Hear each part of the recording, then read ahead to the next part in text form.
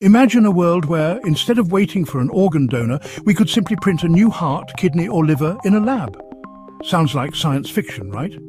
But thanks to the latest breakthroughs in 3D printing technology, this is quickly becoming a reality. 3D printing has been around for a while, but using it to create human organs is something entirely new and revolutionary.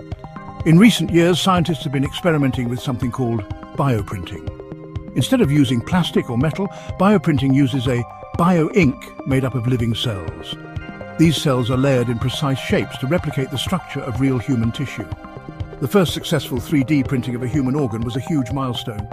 Researchers managed to print a tiny, fully functional liver tissue. While it's not a full-size liver yet, this breakthrough showed that it's possible to create complex tissue structures that actually function like the real thing.